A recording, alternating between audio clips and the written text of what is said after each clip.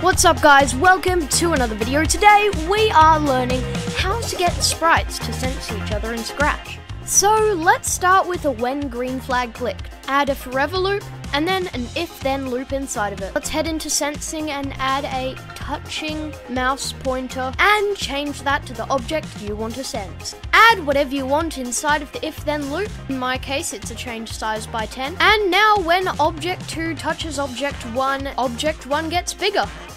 If you like this video, please leave a like, and if you want more, please subscribe, and I'll see you in the next video.